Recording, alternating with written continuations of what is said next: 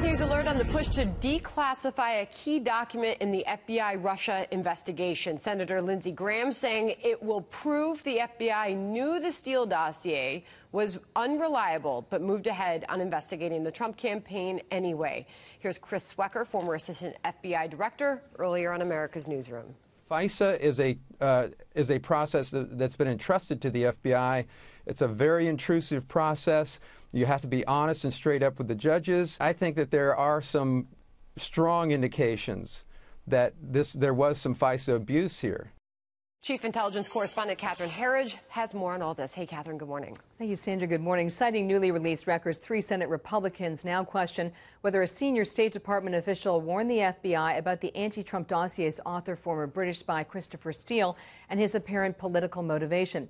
Timing matters here because it appears the warning came in mid-October 2016, 2 weeks before the surveillance warrant application for Trump campaign aid. Senators Johnson, Grassley, and Graham write that a senior State Department official met with Steele and took handwritten notes that show the opposition research firm Fusion GPS, led by Glenn Simpson and Peter Fritsch, paid by Democrats, were deeply involved. According to the notes, Steele and possibly others were, quote, keen to see this information come to light before the election.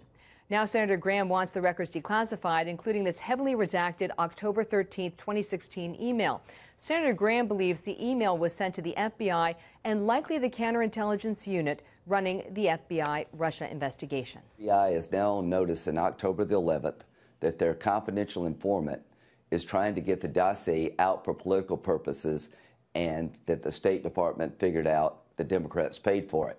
How could they then go get a warrant based on that same document and not tell the court what the State Department told them? These records have now gone to the Justice Department's Inspector General Michael E. Horowitz. His office has not been commenting on the status of his investigation into alleged FISA surveillance abuse during the 2016 campaign. But based on my experience, he's got these new records that could ultimately delay the release of his report, Sandra. All right, Catherine Herridge, thank you.